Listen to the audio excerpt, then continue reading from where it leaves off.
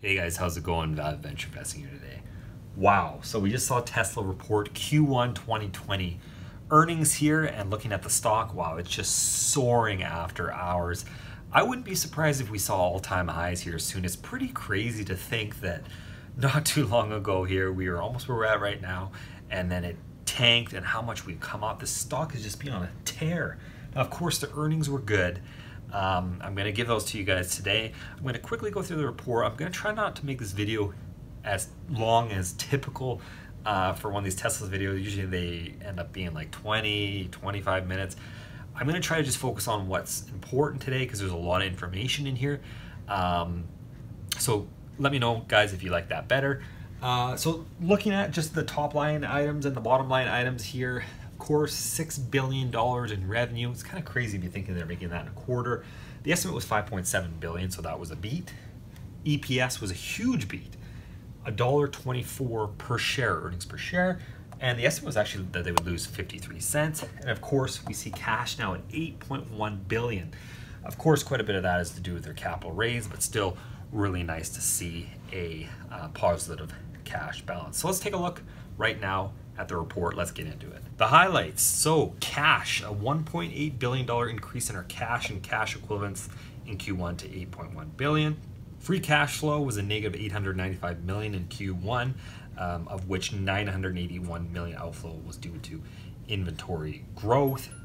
Operating income was $283 million, and we saw a GAAP net income of $16 million. I think that's like 3 quarters in a row that we've seen that. The gross margin at the Gigafactory Shanghai is approaching the level of the US Model 3 and Model Y gross margins in positive in Q1. In terms of operations, the Model Y deliveries began. They significantly ahead of schedule. And also, again here, they just keep doing this. They increased the Model S range to 391 miles with no increase in battery capacity, and they also reached production of 1,000 solar roofs in a single week. In terms of their summary here, they said Q1 2020 was the first time in our history that we've achieved a positive GAAP net income in the seasonally weak first quarter. Despite global operational challenges, we were able to achieve the best first quarter results for both production and deliveries. Although impacted by inefficiencies related to the temporary suspension of production and deliveries in many locations, our gross margin remains strong at Gigafactory Shanghai. Further volume growth resulted in a material improvement in margins of locally made Model 3 vehicles. In addition, Model Y contributed profits, which is the first time in our history that a new product has been profitable in its first quarter. That's pretty impressive. Despite the expiration of various government incentives at the end of last year, Q1 was pacing to be the strongest quarter of deliveries until our operations were interrupted in March. Of course, we all know why that is. As a result, we remain confident in growing global production at capacity as quickly as possible. We are continuing to significantly invest in our product roadmap, including improvements in technology, as well as localizing production in Shanghai and Berlin.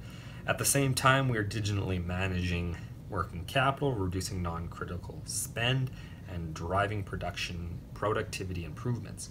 We believe we are well positioned to manage near-term uncertainty while achieving our long-term plans. So, I mean, that's, a lot of positive news right there, specifically about all the, incentives running out. Boy, was I wrong on those. I thought that would have, if you watch back a year ago when I made a video, maybe a little bit longer now, I thought that was really going to affect demand, but it really doesn't seem that it has. So continue on here. Here is their financial summary. I like to look at the top line, of course, automotive revenues. So for Q1 2020, it was over $5 billion. Now, quarter over quarter, that was down, right? About 19%. But year over year, we were up 38%. So, just running your eyes down there, it's crazy to see how it's increased year over year. Of course, the regulatory credits, you can see how those impact on the second line there as well. The most important line that I like to look at, I was kind of wrong on this too, I'll admit when I'm wrong. The automotive gross margin, Q1 2020 was 25.5%, so they're just increasing that gross margin. I still don't know with the Y and the S how that's going to be impacted going forward, but definitely, wow, really positive news there. And again, total revenues are about $6 billion. They were up 32% year over year, but down, of course, from last quarter. And of course, looking at the net loss or gain here, it was $16 million. That, of course, is down 85%, but it's not even it's NA year over year, because as we can see here, the last 3 quarters we've actually had positive net income: 143 million, 105 million, and 16 million. Wow, this is very good news going forward here. And of course, we have EPS here. We have GAAP of 9 cents and non-GAAP of $1.24. Looking at their cash usage here, operating activities, of course, there's $440 million that was used. And that capital expenditures were, of course, quite large as well, and free cash flow became quite negative. But then in the very bottom here, we see the cash and cash equivalent, over $8 billion in cash. I kind of like looking at that over the year: 2 billion, 5 billion, 5 billion, 6, 8 billion. Great to see those increasing. The financial summary, this is basically what we went through. Pause the screen if you want to read these. I'm not going to read all of them. I talked about the 25.5% gross margin. So this is the highest level, they said, in 18 months. Also cash, they explain here how it was a 2.3 capital raise. It was actually offset by negative quarterly free cash flow. So that was how their cash flow position was affected. In terms of the operational summary of units, we have the Model S and Model X. Of course, this has been downtrending for a while. They're not going to be focusing on this anymore. It was down 14% quarter over quarter, but actually year over year, it was up 9%. That's pretty nice. Model 3 and the Model Y that came on, we saw about 87,000, slightly actually more than last quarter, and year over year we saw 40% growth. So of course the total production was down slightly quarter over quarter, but year over year we were up 33%. The next line down here is deliveries. You can take a look at that if you want. I won't go through it. I really don't think they have a demand problem right now, so it's more in terms of the production, how much they can push out. We then have the solar deployed and the solar storage is rather deployed. Store and service locations, mobile service fleet. I'll let you guys look at those if you want. Again, like I've mentioned in my other video, supercharger stations is something I think is vital in terms of a competitive advantage. We're at 1,917, 5% up over last quarter and 29% up year over year. I love to look at this one, the supercharger stations and supercharger connectors, as I believe, once we have that implemented everywhere, it's going to be such a competitive advantage that other competitors are going to have a really hard time competing with that. The next slide here they have is vehicle capacity. I'll let you pause the screen if you want to read this, but specifically what I liked about it was under Shanghai. They said that they believe Model 3 will achieve a production rate of $4,000 a week, or approximately $200,000 a year by mid-2020. So that's the huge increase that we've been looking for. Of course, things have been delayed a bit, but that's something I'd be watching forward, going very closely. In terms of their core technology, this is something that everybody's always interested in. Autopilot and full self-driving. They said we enable stop sign and traffic light recognition and braking for our early access program users at the end of Q1 and to the wider public in April 2020. As we have done with previous releases of major new features, drivers will be required to confirm their intention in order to continue. Once enough real-world data is collected, the system will ensure more capable and our vehicles will continue driving through intersections without confirmation. I keep waiting for that. I mean, it's gone a little bit slower, I think, than Elon has indicated in the past, but still great news there. Vehicle software, they're actually talking about their dash cam viewer. As far as I'm aware, this is kind of when you're parked, you can look around your vehicle, so they've upgraded that quite a bit.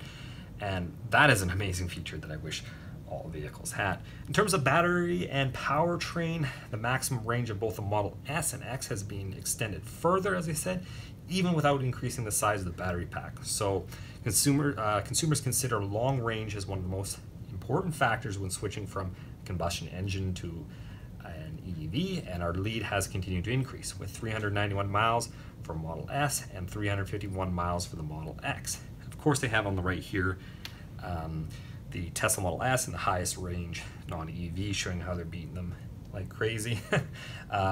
Energy business, of course, I'll let you guys pause this if you want to read it. This hasn't become significant yet. I think this could become huge. but I'm not too sure how quickly this is going to come about with all the other things on their plate, but you can pause that and take a look at that slide as well. So in terms of their outlook, they're saying it's difficult to predict how quickly vehicle manufacturing and its global supply chain will return to prior levels, of course, due to the wide range of potential outcomes. Near-term guidance of net income and free cash flow would be inaccurate. We will again revisit our 2020 guidance in Q2 update. Nothing new there. That's what all companies essentially are doing right now. In terms of volume, we have capacity installed to exceed 500,000 vehicle deliveries this year, despite announced production interruptions. For our U.S. factories, it will remain uncertain how quickly we and our suppliers will be able to ramp production after resuming operations. We are coordinating closely with each supplier and associated government. So again, not that much guidance going forward there, but the capacity is there.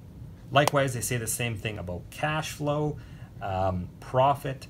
They're basically saying the same thing, but they're saying that their margins are going to remain strong.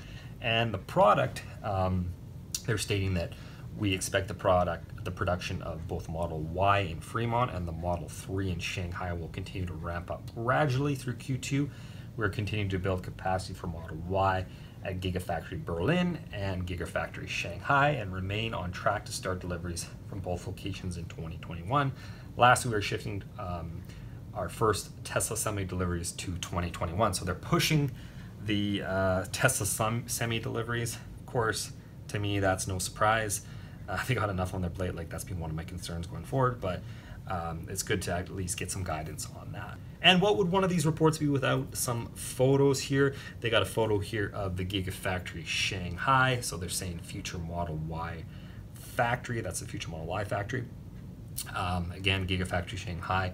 This is the battery module and pack factory. And at Shanghai here again, we got the battery module and pack production line. It's really beautiful to look at this. Actually, I really love how they include these photos in these reports. Then they also have a simplification. They're showing how they're simplifying their Model 3. So here's their Model Y rather, but here's their Model 3 underbody. They're seeing it's 70 pieces of metal. So it's it's extremely complex. But the Model Y underbody is 2 pieces of metal. So that's the types of things that you need to do if you're going to ramp up production and create economies of scale, right? So it's good that they're showing that as well. And here's 2 more photos of what they're explaining in the pictures above. In terms of quarterly metrics, they always like to give these charts. Vehicle deliveries, even though it goes up and down quarter or quarter, still very strong. We're seeing the operating cash flow and the free cash flow chart here, and the net income. Look at that, 3 quarters in a row of positive net income. Then they show the trailing 12 months TTM. So this is kind of smooths out the results. So you can see vehicle deliveries in terms of units. This goes in a more smooth linear fashion. We can see them ramping up those units. Again, they give the operating cash flow, free cash flow, and the net income as well. And keep in mind though, guys, this is on a trailing 12 months basis. Lastly here, they actually give their financial statements. So they what we went through was tidbits of this. It didn't have everything in there.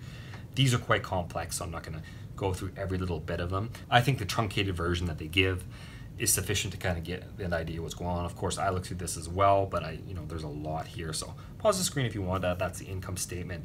Here's the balance sheet. You can pause that one now. And of course, the statement of cash flow. After this, they also give the reconciliation of GAAP to non-GAAP. I don't like this going out of GAAP thing, so I don't usually cover it, but if that's something that interests you, be aware that that's there as well. So wow, another quarter that just blew out of the water for Tesla. It's just bizarre to me how they're having these results, especially in times like this. Of course, like I said in the past, my view on Tesla has become significantly more bullish. I've made some money on them. I've traded here and there, but getting close to $900 a share again, personally, although I love the company, it's great what they're doing, I want them to succeed. I mean, it's an amazing company. I don't think it's worth this price, personally. That's just my own opinion. Leave a comment down below if you disagree with me or whatever, if you have any comments on anything that I did here. But still, the results speak for themselves. There's going to be a conference call here soon. I'll be listening to that, so that will give some other good insight as well. But I wanted to get a quick video for you guys, let you know what's going on. And if you're looking at Tesla wondering why it's skyrocketing aftermarket, that's why. Anyway, guys, don't forget to like, subscribe, really helps the channel. That's going to be it for today. I'll see you in the next one.